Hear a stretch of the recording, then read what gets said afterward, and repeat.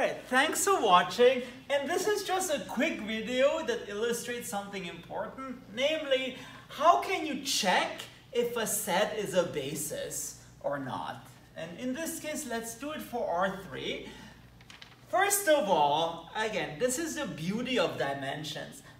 R is three-dimensional. So if you have a set that only has two vectors, or a set that has four vectors or more, then it's automatically not a basis.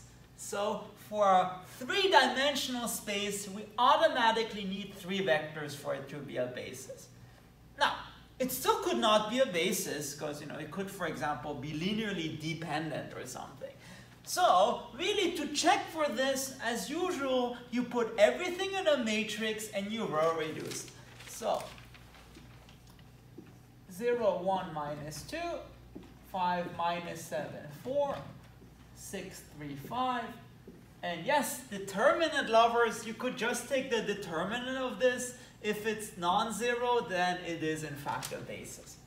So how do we do this? The zeros ideally go down, so we interchange the rows. So 1, minus 7, 3, 0, 5, 6, minus 2, 4, 5.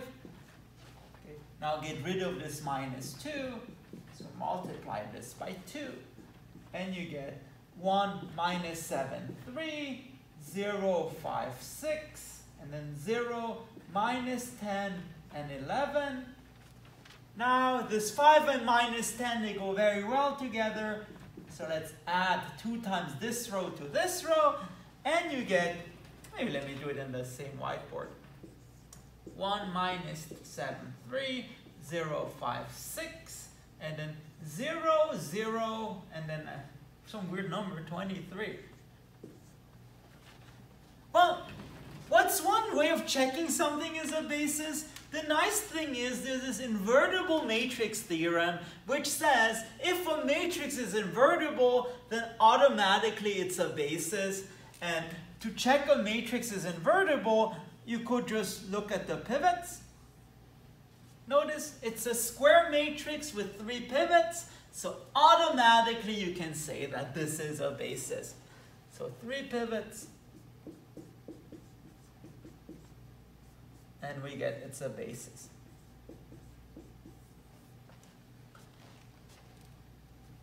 Now you might say, okay, well,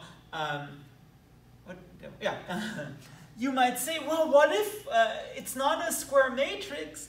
Well, it will never happen if we talk about R3 because R3 is three-dimensional. So we will need exactly 3 vectors for it to be a basis. So we'll have 3 vectors in R3 with 3 components. So a 3 by 3 matrix. And we would have, for R4, we would have a vector with 4 components, and then it will be a 4 by 4 matrix. That's why this thing works. Yes, and one might also wonder, how do we do it for general span? Well, there's another video on that, where you just extract a basis, and if it turns out you don't have to extract anything at the end, it is generally a basis. So, I hope you like this short video. If you want to see more math, please make sure to subscribe to my channel. Thank you very much.